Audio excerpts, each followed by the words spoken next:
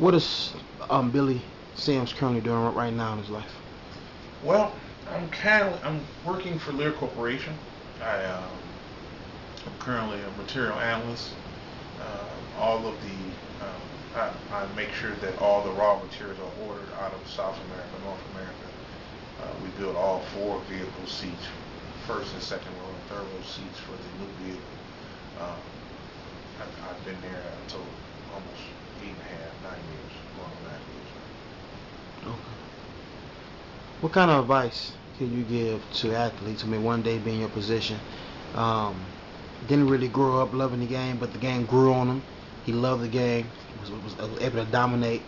Um, had the opportunity to go to college, travel all across the country, um, and have the ability to play basketball. What kind of advice can you give that kind of athlete?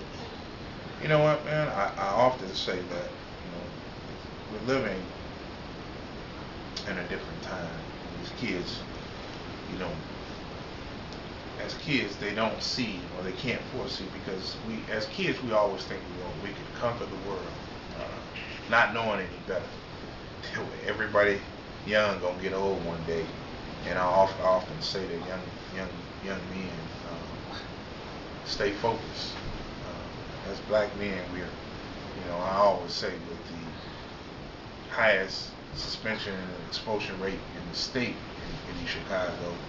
Um, I often say is to young kids and cousins and stuff that I have, if you want to be successful, you have to invest in your life. Investing in your life means your education, investing in having desire and loyalty to yourself first, as far as trying to accomplish any type of small or large accomplishments you're trying to achieve. I think a lot of kids don't understand, and maybe because they don't have the direction at home, but I think it starts with, just trying to stay focused and being loyal to yourself. The loyalty, I always say loyalty brings royalty. If you're loyal to yourself, your time will come. If you stay focused, live right, and work hard, it'll pay off. I mean, I'm a prime example. I mean, I was one of those athletes that went off to school and didn't get his degree, but ended up getting a ton of experience in management, and now I'm able to go anywhere I want because I was young at one point, not listening to my father, my mom telling me, hey, this is what you need to do to succeed. Just trying to do things my way. But I end up learning, and luckily, I end up having the opportunity to get in a position where I'm making decent money. I'm able to pass knowledge on and help other people. It's truly a blessing, and I tell these kids all the time. For any kid, you have to be loyal to yourself to develop and grow as a young man and stay focused on what you want to achieve in life. Because it's just a small investment after 4 years of high school and 4 years of college. It's just a small investment that's a long-term payoff. I think that a lot of the standards need to be raised in East Chicago for these kids so that they'll understand, which they won't as kids, setting the bar a little higher as far as academics, maybe raising it to a 2.5, say, look, if and again, as we discussed earlier, I think that East Chicago has become so content on wins and losses and not content on trying to produce well-rounded individuals. That's our goal, to produce productive individuals that's going to be better prepared for life, for college and after college, because college makes who you are. It molds you, shapes you, because you have the freedom, you have the choice when you go to college. You go to class, you have the choice to get your education.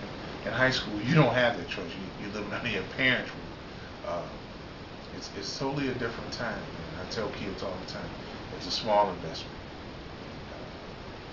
Once if you invest that those 8 years, 4 years of high school and 4 years of college, it's going to pay off. And it's going to be a big payoff where you can look back on it and respect everything you accomplished. You can pass it on. That's my belief, man. I think that we need to set the bar a little higher in East Chicago for these kids, and more so even with the AAU. I mean, these kids, if you don't have a 2.5 GPA, you cannot play in this basketball team. And I mean, that's just my opinion. I mean, anybody else, I'm just putting it out there because I think that we need to have these kids attend 4-year universities, not Division II.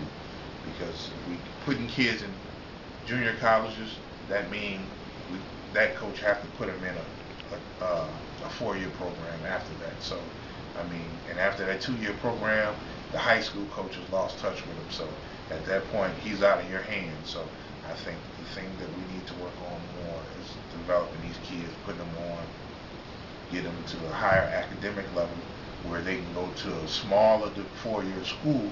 So I can say, hey, look, I got him off into college. He got 4 years of education.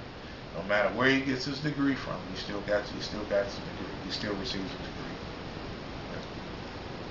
Billy, I want to thank you, man. It's been a pleasure with you in this interview. I appreciate it. I've been waiting a long time to get you. I got you on Facebook. Yeah. Had a great opportunity. Before I go, I want to give you 2 shout outs for 2 people. Okay. Anthony Hanspard. Okay. He said tell you say hi. And then one of your college teammates, Craig Cox. All right. Craig Cox. Yeah. Indianapolis, that's my old roommate. Yeah, exactly. That's my man. I love it, man. That's 2 good brothers, real good brothers. Yeah. All right. So this is Athletes Lives Network exclusive interviews. Once an athlete, always an athlete.